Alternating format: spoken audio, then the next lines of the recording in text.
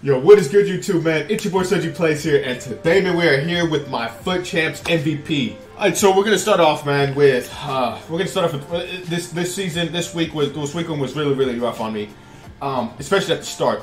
Towards the end, it started picking up a little bit better, but so realistically, I'm only gonna go over my first 6 players, which is the 3 wingers and the 3 attackers and 3 midfielders. Defense shambles, a fucking utter shambles. I will tell you right now. The people that we're gonna get rid of this weekend or this week are Push and Dodo. Fucking god awful. I want them out of the fucking club ASAP. So yeah, I'm not even gonna go over defense. Defense, we let in too many goals this weekend. Way too many fucking goals.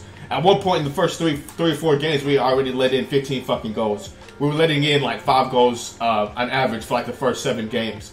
But that's until I started switching it up and I started subbing in Araujo and Mendy at the very beginning of the game. But anyway, so defense, we're not even going to talk about defense in this video.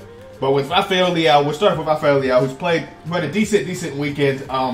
Wasn't the best. He's had better weekends. He only scored 8 goals and 2 assists for me this weekend. He was all right. Wasn't the best, man.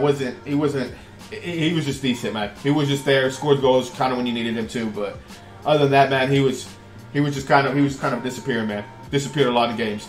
Ozyman, I can tell you right now, is fucking gone. He's gone too. New striker. We need a new striker because this guy sucked. This guy really sucked. Irked my nerves all fucking week. He only had 9 goals, 4 assists. And I can tell you, 20 games, that's not good enough, especially as a striker. Arnautovic plays way better than him. I probably should have kept Arnautovic in, but I tried to give Ozyman the benefit of the doubt, but it just wasn't enough. Just wasn't enough. He didn't play to the standards that I needed him to. Chiesa, man. MVP finalist right here. No doubt about it, man. He had 7 goals, 10 assists. And, he doesn't have the numbers, the statistics to, back it up realistically. But, I mean, he played just amazingly. He played amazingly, dribbling, passing, everything, man. He creates chances. And that's what I need on the team. And that's why he's an MVP finalist this week. Next, we have Abedi Pele, man. Also an MVP finalist. We have him at 14 goals, 22 assists. Carried this team this weekend. Carried the fuck out of this team this weekend, man. So good. Just so good, man. I mean, there's nothing else I can say about him, man. He was just so phenomenal, man. So fucking phenomenal. But if he had a high attack and work rate, man, this card would be sold for so much. Because he's so fucking good. He's so good with the medium work rate. Oh my goodness. I love the way this guy plays. I love the way he plays. The way he fits into my team. He's just an amazing outright player. Alright, next we have Benacer, who was actually really solid back there, man. He does make a few mistakes here and there, passing-wise, realistically. Don't know why. He has 86 passing, so I don't understand why his passing is kind of dreadful. But he did have a goal and 9 assists for me this weekend. He probably could score more, honestly, but I do keep him as kind of my CDM / center mid player. So he doesn't really go attacking that often unless we're like, we're losing and we need to go for the goal. So he won't really be in the box that often.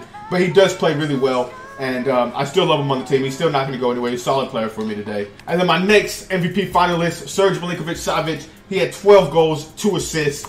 Really solid player, man. Really good player. Definitely he's staying on the team. The only thing that I really don't like about him is that he's pretty slow sometimes when he's trying to start off on a run. When he gets the ball and when he's stopped and he gets the ball, him turning is just really slow, so he does get caught out a lot. But other than that, man, he's really good. He's really good. Definitely an MVP finalist for me. 12 goals, 2 assists, man. I couldn't ask much more from a center mid. And for my MVP of this weekend league, obviously, it's very obvious who it is, and it's Abedi Pele. I mean, goddamn, 14 goals, 22 assists. I mean, you can't beat that, man. You just can't beat that from an attacking midfielder, man. Holy fuck, this guy is so good. So good. I'm so lucky to have packed him, man. He definitely helps the team out so much. Very playmaker. Very good shooting wise. I mean, I just can't ask more from him, man. I can't ask more from him. He's so good.